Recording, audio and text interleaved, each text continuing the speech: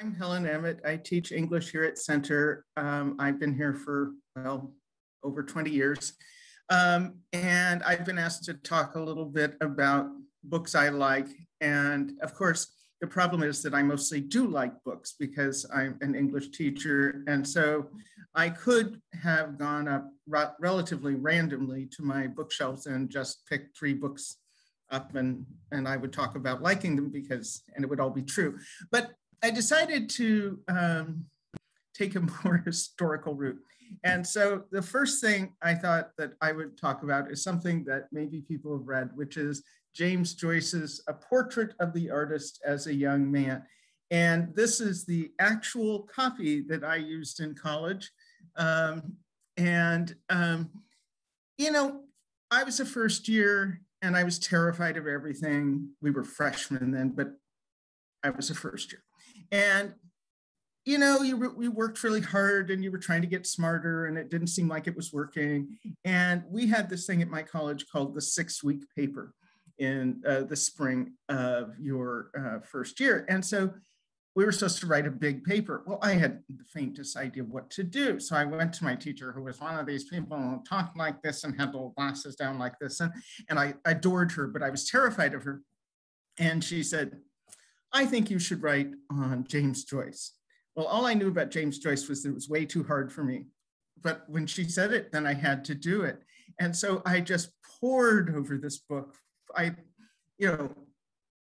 And was bewildered and astonished and complicated. And finally, I did actually write a 20-page paper on James Joyce with the first book, Stephen Hero, which was his sort of practice version of A Portrait of the Artist as a Young Man, and the first 3 books of Ulysses, which feature Stephen Dedalus, the hero.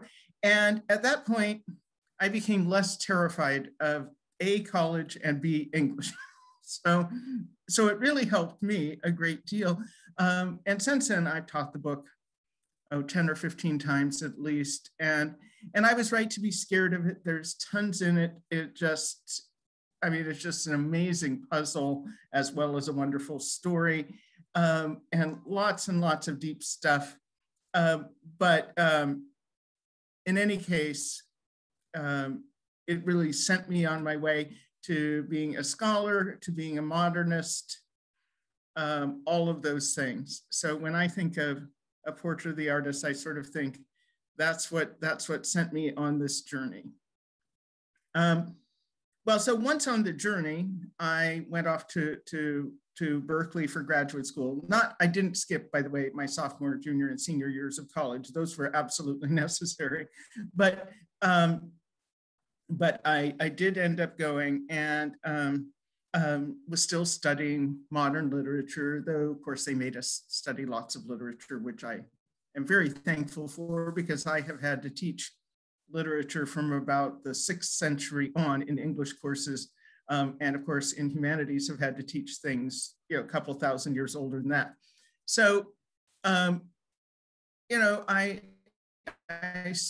I was about to the stage where I was starting to write a dissertation on modern poetry, and a brand new book came into the world, and that was Toni Morrison's Beloved. And I'd read a couple of her books. I'd known of her. She had done a reading at my undergraduate college, and then she came and read from this book at Berkeley, and it just took your breath away. And it was the first time I ever read a book that was brand new, sort of hot off the presses, that I knew was a classic, that I knew was absolutely going to be, top tier forever. And so far, at least, I know that was 1987, so it's not quite long enough. It's 35 years or something. But it's taught all over the world in lots of different classes, not just English classes, not just African-American studies classes. It's taught in history classes and sociology classes. I just finished teaching it, and it met one of my tests for a great book, which is, I find and this is how teachers can teach the same thing over and over and over. With a great work, you find something new in it every time you read it. With a not so great book, yeah, it may be the first reading, yippee-yi-yay, and then by the third reading, like, okay, yeah, I get it. But this time I found tons of new things. My students found tons of new things, and it is just a striking novel that it's serious stuff. This is not a comedy, but I think that anyone who's serious about thinking about America, thinking about slavery, thinking about mothers' relationships to their children, any of those sorts of issues, love, could really find something meaningful in this novel. So that's my serious, deep book. Actually, they're all sort of serious and deep, and yet I really love comedy, so I feel sort of sad that I didn't bring something funny.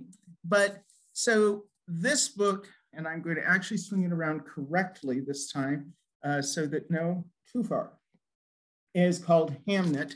And it's by an Irish writer, and I teach a lot of Irish writers, called Maggie O'Farrell. She lives in London, and I discovered her about 1.5 years ago, and I was just blown away. Thought, oh, a brand new writer. Turns out at that point she had 10 books, and I was just discovering her. So I guess I was a day late, she wasn't. Professor Mark Rasmussen got me this for Christmas. I knew that someone would get it for me for Christmas, so I didn't go ahead and buy it for myself.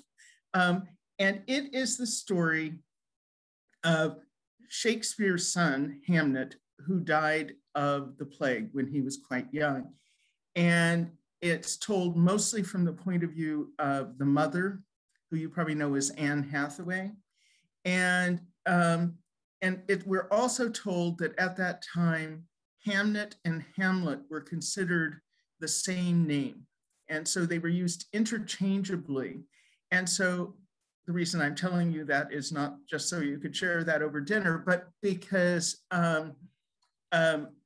naturally Hamlet is going to figure into this plot at some point. It's so exquisitely, beautifully written that I felt like I can only read 30 or 40 pages at a time because it felt like the writing was so rich, there's a limit to how much ice cream you can eat. But it's not sweet in that way, it's just rich. And the story gets to a certain point, and mind you, it's based on facts, so there isn't that much that's made up in it. Lots of details are made up, but lots of details have been researched. So it gets to a point about 200 pages in, and it's a short novel. And I thought, she has written herself into a corner and she will never get out. And I'm like, well, but I've gone this far on the journey. I'm going to keep going. And by jingo, if she doesn't brilliantly solve the problem she's set for herself. So I've talked to other people who've read it, and they're like, yeah, there was that point. And I'm like, what's she gonna do? And then, man, the ending is so worth everything. It's worth every minute of the journey.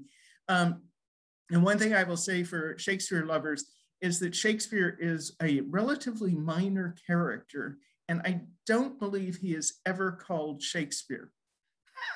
So, if you're expecting a little Shakespeare bio, that's not what you're gonna get. But it's really a stunning book. And the kind of thing that scholars would like, because we like our jobs and we just read stuff that overlaps with our job. But I can see like anyone who likes a good historical novel just adoring it. So those are 3 extraordinarily different books from 3 different eras of my life that are still totally good with me.